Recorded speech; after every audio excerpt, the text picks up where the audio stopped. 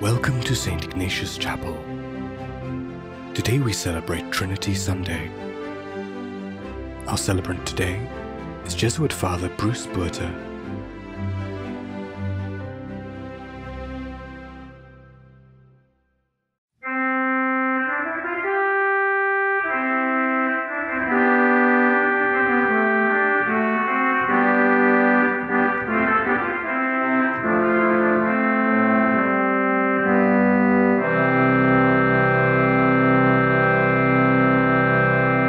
In the name of the Father, the Son, and the Holy Spirit. Amen. The Lord be with you. And with your spirit. We celebrate the Feast of the Holy Trinity, the feast day of one of our Jesuit parishes here in Johannesburg. So truly a day of rejoicing for us. We ask the Lord to bless us and to bless you too, you who are part of our wider Trinity family.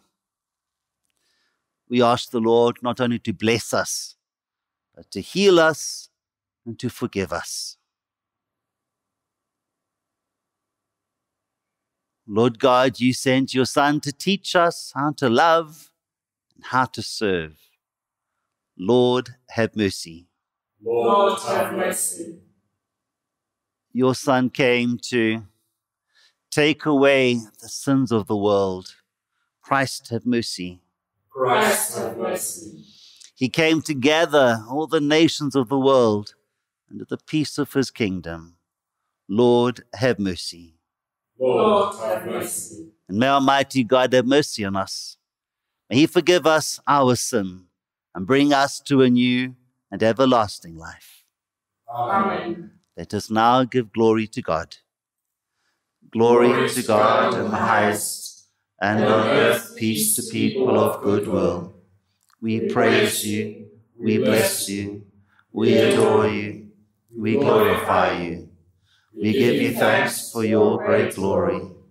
Lord God, heavenly King, O God, Almighty Father, Lord Jesus Christ, only begotten Son, Lord God, Lamb of God, Son of the Father, you take away the sins of the world. Have mercy on us. You take away the sins of the world. Receive our prayer. You are seated at the right hand of the Father. Have mercy on us. For you alone are the Holy One. You alone are the Lord. You alone are the Most High, Jesus Christ, with the Holy Spirit, in the glory of God the Father. Amen. Let us pray.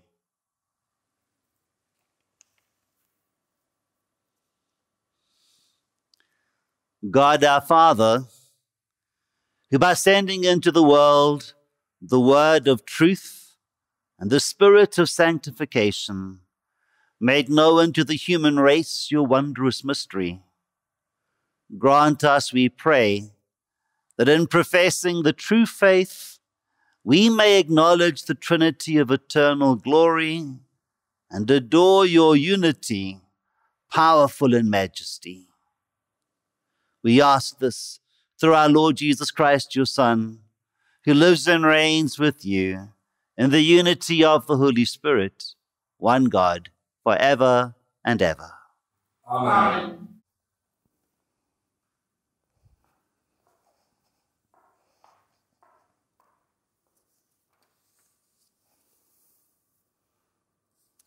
A reading from the book of Proverbs. Thus speaks the wisdom of God. The Lord created me at the beginning of his work, the first of his acts of old. Ages ago I was set up, at the first, before the beginning of the earth.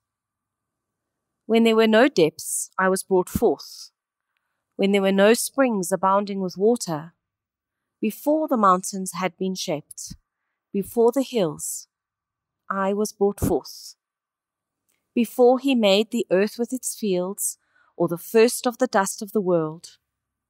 When he established the heavens, I was there. When he drew a circle on the face of the deep. When he made firm the skies above. When he established the fountains of the deep. when he assigned to the sea its limit, so that the waters might not transgress his command, when he marked out the foundations of the earth. Then I was beside him, like a master workman, and I was daily his delight, rejoicing before him always, rejoicing in his inhabited world, and delighting in the sons of men. The word of the Lord. Thanks be to God. O Lord, our Lord, how majestic is your name through all the earth. O Lord, our Lord, how majestic is your name through all the earth. When I see the heavens, the work of your fingers, the moon and the stars which you arranged, what is man that you should keep him in mind, the Son of Man that you care for him? O Lord, our Lord, how majestic is your name through all the earth. Yet you have made him little lower than the angels. With glory and honor you crowned him, gave him power over the works of your hands. O Lord, our Lord, how majestic is your name through all the earth. You put all things under his feet, all of them, sheep and oxen, yes, even the cattle of the fields, birds of the air, and fish of the sea that make their way through the waters. O Lord, our Lord, how majestic is your name through all the earth.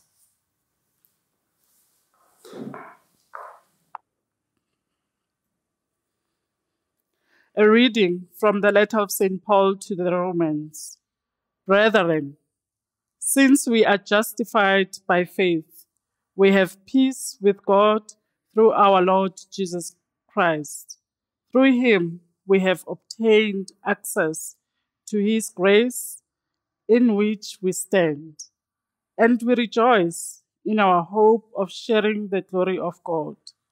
More than that, we rejoice in our sufferings, knowing that suffering produces endurance, and endurance produces character, and character produces hope, and hope does not disappoint us, because God's love has been poured into our hearts through the Holy Spirit who has been given to us. The word of the Lord. Thanks be to God. Alleluia, Alleluia, Alleluia.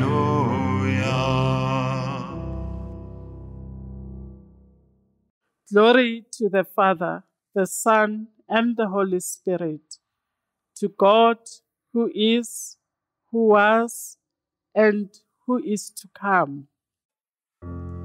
Alleluia, Alleluia, Alleluia.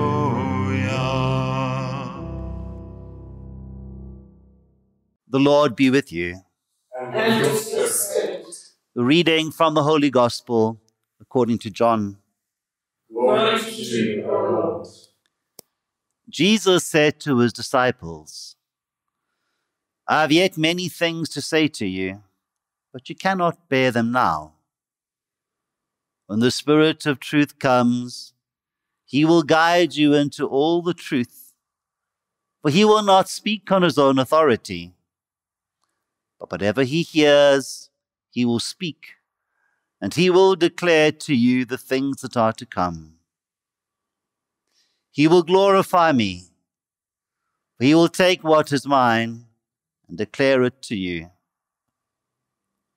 All that the Father has is mine. Therefore I said that he will take what is mine and declare it to you. This is the gospel of the Lord. Praise to you, Lord Jesus Christ.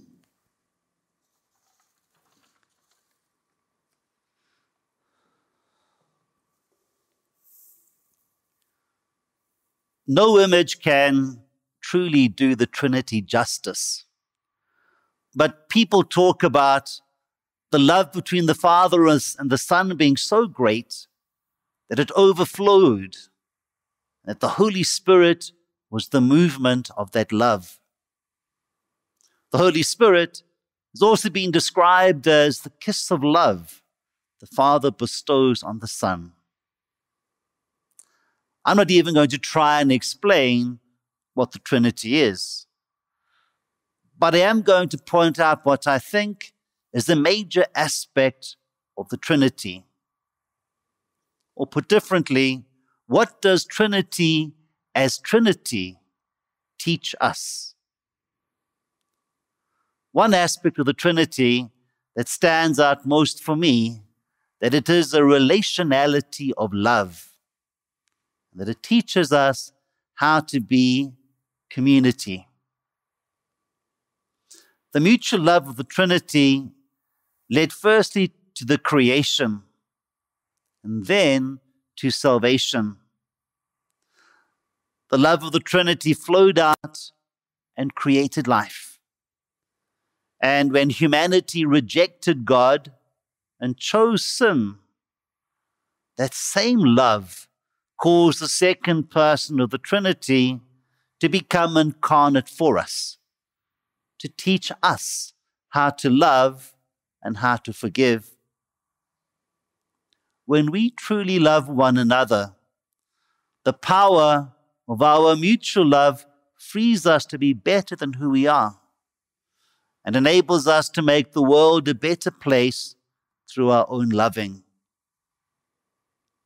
Our loving can bring life into the world. The biological life of children, and a richer life to the widow and the orphan, the sick, the imprisoned, the lonely, and the unloved. It gives life to all. Our love, if it is a genuine love, is not an inward turning love that only seeks to satisfy our own needs. True, deep, genuine love overflows into every aspect of our life. In the words of a previous Jesuit general, love makes us men and women of God, men and women for others. This is why each year the Jesuit parish of the Holy Trinity hosts an Easter lunch and a Christmas lunch for the homeless. That's why for many years that same parish has hosted a support group for LGBT Christians. Through our relationship with diverse groups of people in our community, through our commitment to journey with them, we, the Trinity Parish, have been given life, just as their own vision has been broadened, their own love for God and others deepened.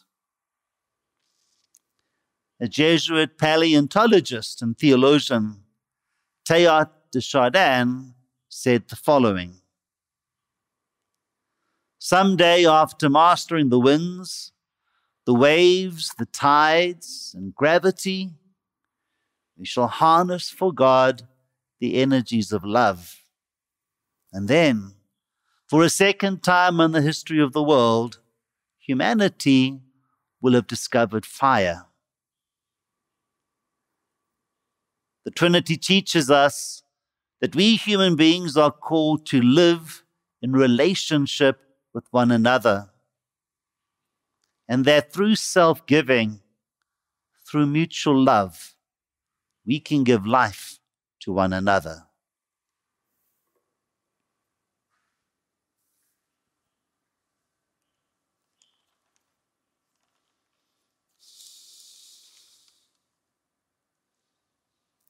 Let us now profess our faith.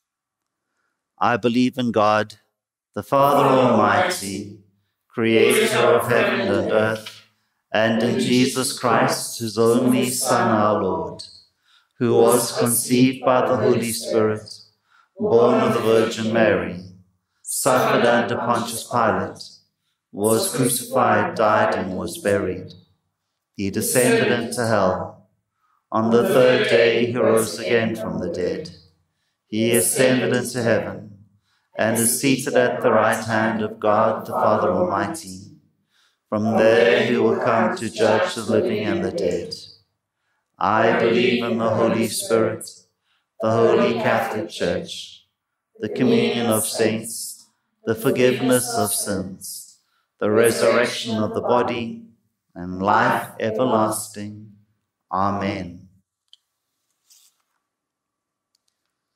God's Holy Spirit now leads us into prayer and gives us the assurance that God will hear our petitions. For the Christian churches, that they be one in the unifying love of the Father, Son, and Holy Spirit. We pray to the Lord. Lord, hear our prayers. For civil authorities, that they intensify their efforts to establish peace and justice throughout the world. We pray to the Lord. Lord, hear our prayer. For the homeless and the hungry, the sick and the dying, that they receive consolation from the God who saves. We pray to the Lord. Lord, hear our prayer. For all who have gathered here, that we welcome the love of God poured into our hearts in this Eucharist. We pray to the Lord. Lord, hear our prayer. For those who have died, that they will share the glory of the triune God. We pray to the Lord. Lord, hear our prayer. Lord God, have mercy on us and answer our prayers. Let the love which unites the persons of the Trinity shape our lives and the lives of all people. We ask this in the name of Jesus, your Son, who celebrates life with you and the Holy Spirit, one God, forever and ever. Amen.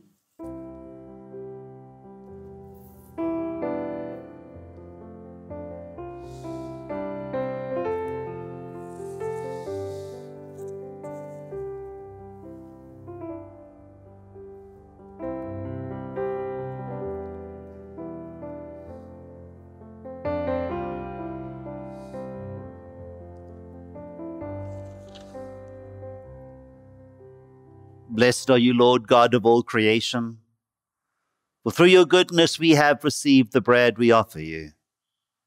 Fruit of the earth and work of human hands, it will become for us the bread of life.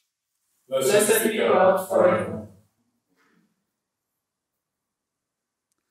By the meaning of this water and wine, come to share the divinity of Christ, to humble himself to share in our humanity. Blessed are you, Lord God of all creation, for through your goodness we have this wine to offer. Fruit of the vine and work of human hands, it will become for us our spiritual drink. Blessed be God forever. Lord God, be pleased with this gifts we offer you, with humble and contrite hearts. Lord, wash away my iniquities. Cleanse me from my sin.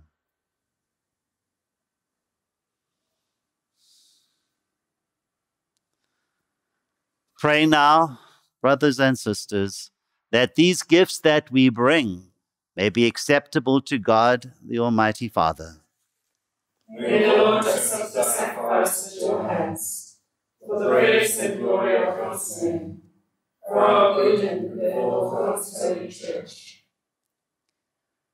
Sanctified by the invocation of your name, we pray, Lord our God, this offering of our service, and by it make of us an eternal offering to you. We ask this through Christ our Lord. Amen. The Lord be with you. And with your spirit, Lift up your hearts. we lift them up to the Lord. Let us give thanks to the Lord our God. It is right and just. It is truly right and just, our duty and our salvation, always and everywhere to give you thanks, Lord, Holy Father, Almighty and eternal God. For with your only begotten Son and the Holy Spirit, you are one God, one Lord, not in the unity of a single person, but in a trinity of one substance. What you have revealed to us of your glory, we believe equally of your Son and of the Holy Spirit, so that in the confessing of the true and eternal Godhead, you might be adored in what is proper to each person, their unity in substance and their equality in majesty.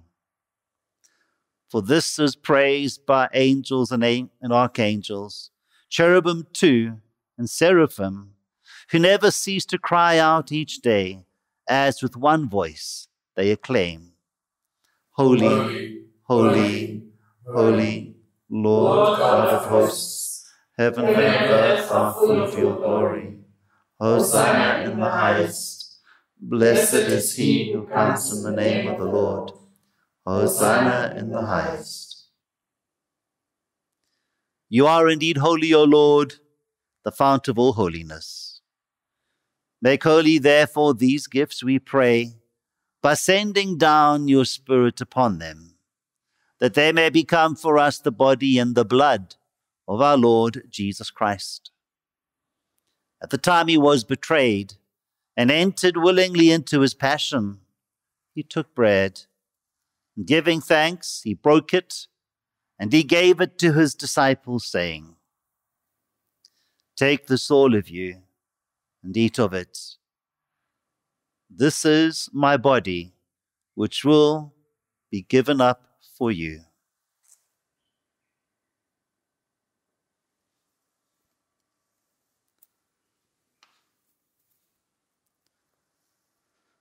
When supper was ended, he took the cup, and once more giving thanks, he gave it to his disciples, saying, Take this, all of you. Drink from it. This is the cup of my blood, the blood of the new and everlasting covenant. It will be poured out for you and for all, so that sins may be forgiven. Do this in memory of me.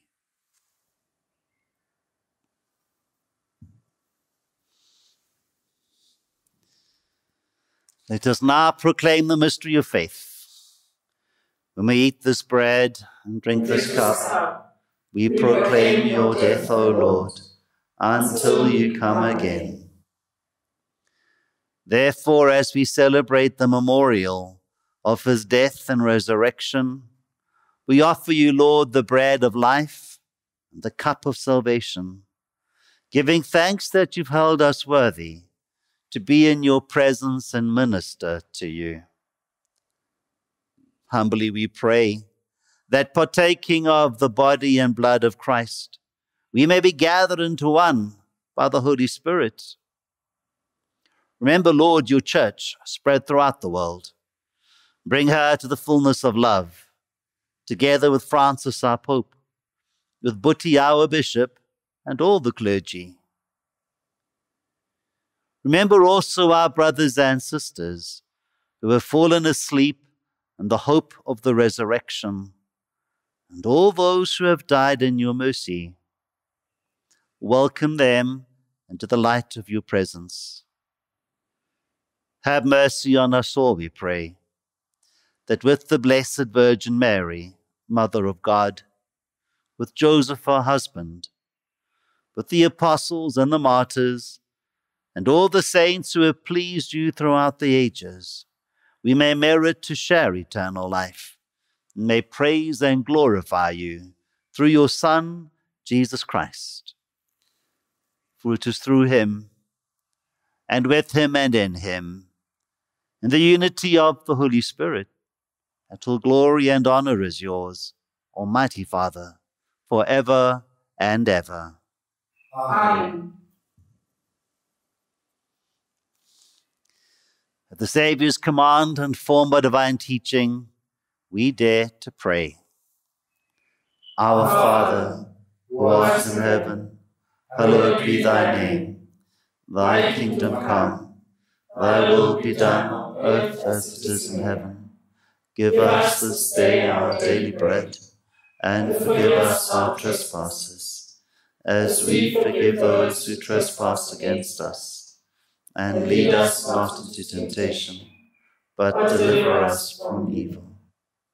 Deliver us, Lord, we pray, from every evil, and grant us peace in our day. By the help of your mercy, keep us free from sin and safe from all needless anxiety, as we wait in joyful hope for the coming of our Saviour, Jesus Christ. For the kingdom, the power, and the glory are yours, now and forever.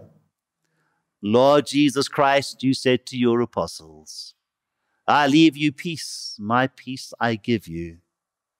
Look not on our sin, but on the faith of your church, and grant us peace and the unity of your kingdom, where you live and reign forever and ever. Amen. The peace of the Lord be with you always. And with your spirit. Lamb of God, you take away the sins of the world, have mercy on us. Lamb of God, you take away the sins of the world, Have mercy on us. Lamb of God, you take away the sins of the world. Grant us peace. So, brothers and sisters, behold the Lamb of God. Behold the one who takes away the sins of the world. How happy are we who are called to the supper of the Lamb. Lord, I am not worthy that you should enter under my roof, but only say the word, and my soul shall be healed.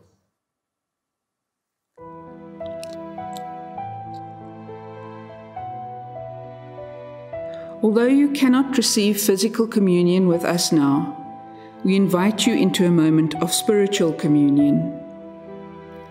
The great medieval theologian, St. Thomas Aquinas, defined spiritual communion as an ardent desire to receive Jesus in the Holy Sacrament, and a loving embrace as though we had already received him. His words are echoed by the great mystic and fellow doctor of the Church, St. Teresa of Avila, who wrote, "When you do not receive communion and do not attend Mass, you can make a spiritual communion, which is a most beneficial practice. By it, the love of God will be greatly impressed on you." At this moment, we invite you to focus on Christ and your longing for union with him. Express your desire to feel his grace coursing through you, giving you strength and courage, particularly in these difficult times. In your desiring union, you are united with us and to Christ. In this moment, we experience the reality that is already here.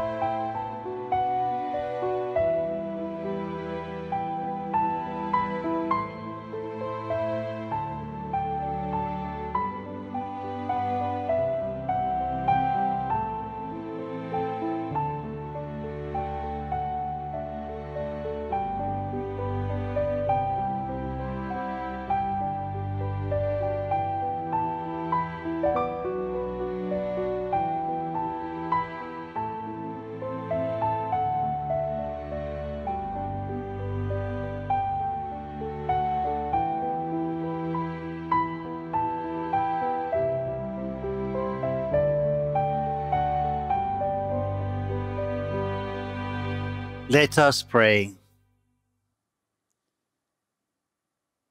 Almighty God, may receiving this sacrament bring us health of body and soul, as we confess your eternal Holy Trinity and undivided unity. We ask this through Christ our Lord. Amen. The Lord be with you. And with your spirit. May Almighty God bless you, Father, Son, and Holy Spirit. Amen. Go now in peace to give God glory with your lives. Thanks be to God.